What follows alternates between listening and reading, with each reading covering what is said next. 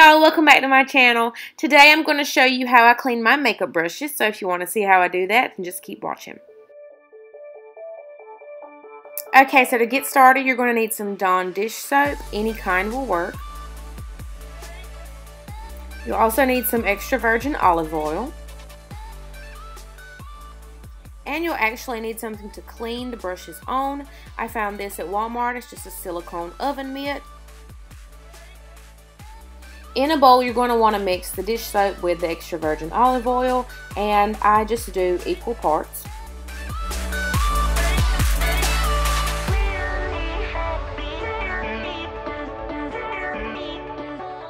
Once you have both of them mixed very well, it's time to get started. Now, something that's very important, you want to make sure that you're in constant motion with the brush. You don't want to just let it sit and soak into water. That way, the water will get up into the glue and where it's stable, and your brush will start to fall apart. If you've had that problem happen in the past, then you're probably cleaning your brushes wrong. So I highly suggest this method. And you'll notice that when I'm putting them out to dry, I'm actually leaving the bristles of the brush out, and they're not laying flat on a towel.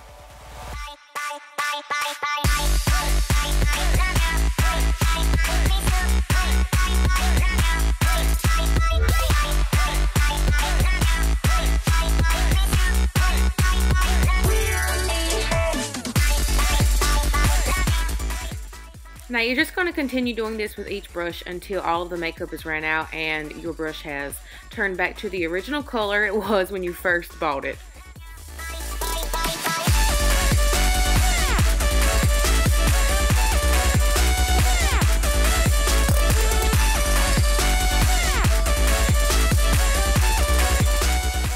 I suggest you cleaning your makeup brushes at least once a week, especially if you're the type to wear makeup quite frequently. I myself really don't wear makeup all that often, so I try to wash mine every other week.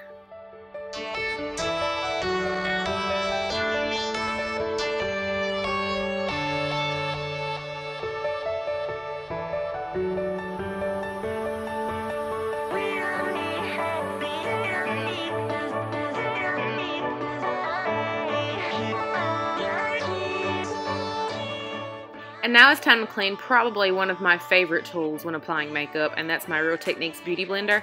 And the way I clean this, you just want to dip it in that same solution that we created, and you're going to want to gently rub it into the sponge. You really want to be gentle with this. You do not want to accidentally stick a nail or anything in the sponge because it will tear.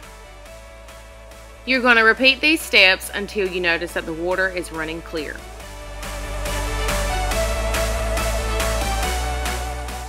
Alright guys, that's it. Now you're just going to want to leave your brushes out and let them dry. I like leaving mine out overnight. If you enjoyed seeing this video, definitely hit that like button, and if you haven't already, please subscribe. Hope you guys have a beautiful and blessed day.